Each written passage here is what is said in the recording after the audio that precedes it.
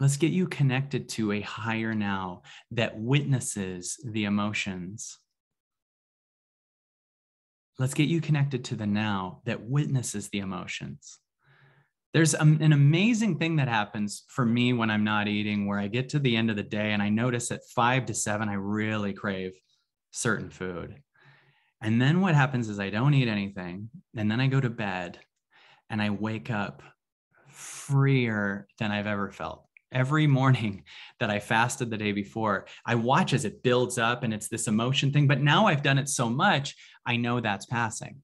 So now it's not nearly as painful, because if you're in the longer term process, it's just like, yeah, I crave it, but I know it'll be gone. And you start to get more connected to the passing energy than the emotions themselves. And sometimes the emotions will show up big and you just sit there with I know what's going on. This is part of a pendulum thing. And then you wake up freer than ever. You can do this with any of your addictions. If you were a smoker, and you have to have a cigarette and you have all those emotions come up, right? I really, really, really need this thing. And you just know that's passing. You have to get really here, right? You have to get really, really, really here.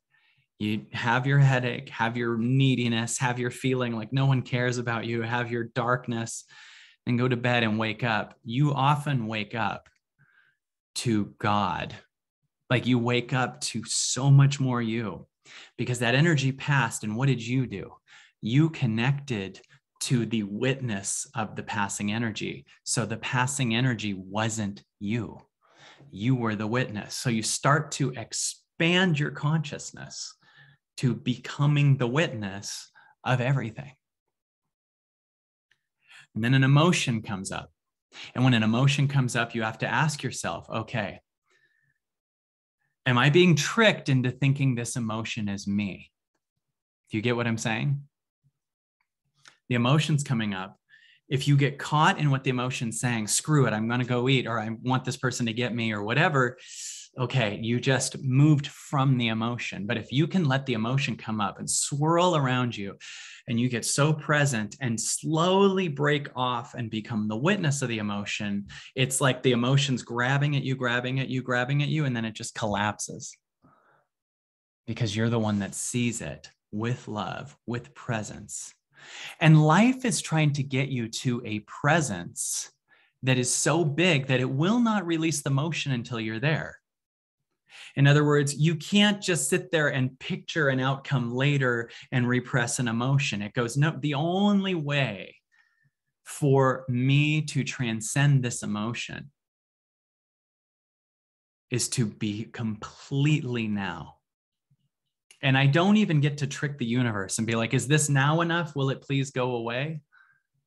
Do you get what I'm saying? I can't be like, okay, is this now enough? Will it go away? No, that's me trying to trick the universe. The universe is like, if you want to get rid of this, you need to become the now. And you don't get to decide when that is. You have to fall into me. You have to wait. And then there'll be a moment where it breaks off. All of your emotions will break off if you allow yourself to become the now. All that it's trying to do is get you to become the complete now. You can't, at one point, you can't get rid of your emotions through motivation, right? Like, oh, I feel off, but it'll be there tomorrow. And you're sitting in there in this one denial of energy with this kind of hope for the future. At one point, you will literally feel that emotion up against another competing emotion, putting you in the future. And it goes, okay, now I need you to become the now. Like literally you're trying to heal this at the same frequency of what the emotion is. So when you find yourself trying to outwit it and come up with a solution and do something else or justify or whatever, it doesn't work. It goes, nope, you will do nothing. And when you finally become complete now, the emotion will have nothing to grab onto. And you'll start to feel tears. You'll start to feel gratitude because the now doesn't have an opinion. It's just love. But it's not the love you're used to. The now just is love. One of the things you're going to learn in this process is love is not a verb. Love is now. It's much calmer than the fallen love that movies and love songs and everything created. That's codependency, not love, right? That high that you get, you think you're so in love at the beginning. No. That's not love. I swear to God, that's my attachment issue is healed for a second.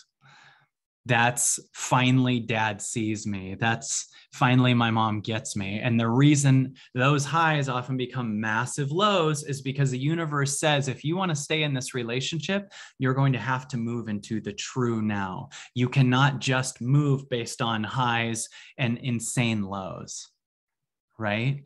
It goes, I need you to learn the now that's here, not positive, the now that's here. Not a high, not the in love that feels the same as a drug to people. I'm talking about the nowy now. This now is unconditional love. This space is unconditional love, and life is trying to merge you with it. And when your emotions pendulum, they're showing you, you are believing in a different kind of love, where you're trying to love something to get rid of it. Oh, this emotion's here. I'm going to love it. Okay, I'm loving you. Why aren't you gone? Not love. And that might have been the highest love you understood a day before yesterday, but now you're here to just get here. You're just here to learn the now love. And eventually this is where you're going to end up, right? This now is the love. So it's trying to get you off of this high low, thinking a low isn't love and a high is love. It's now. This now is the witness of all that is. So when you're on this thing, you know, you're fasting or you're letting go of a thing, the pendulum is showing you, just so you know, you think love is a verb. You're trying to love it to get rid of it, right? Love is not a verb. It's what everything is. It's what you are. And the idea that you have of love is actually the escape from real love. Do you get that? The idea that you have of love is an escape from what love actually is. This now is love. This now can hear you better than anything. You could tell this now anything and it will just be there for you. You could tell it anything you think is terrible about you or what someone did to you, and it will just sit here like a tree and just be with you. This now loves you. But if you're in the high-low thing, okay, I'm going to try and love it, watch me be, that's not love. And that might be your journey for right now. But when you do something in the long term, the only way that this thing is going to actually work is for you to continually become more and more and more now. And all of the patterns in your body will fall off if you listen from now versus listen from goals to get rid of it, listen from overcoming it, listen to push it away, listen to win, the idea of winning.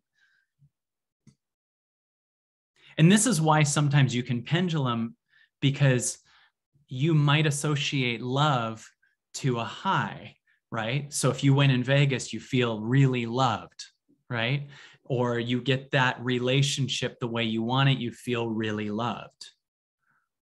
So now you're in a false love that all of society has painted as the true love.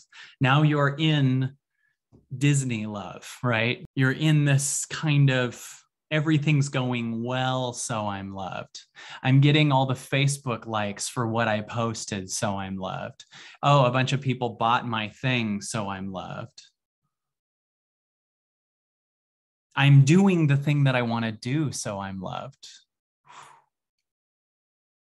Meanwhile, this space is here like, I love you even if you don't do that, but you're not receiving that. You still have wiring that says, when I do the thing, I'll be loved. So you're creating a job that chases invisible love based on your childhood.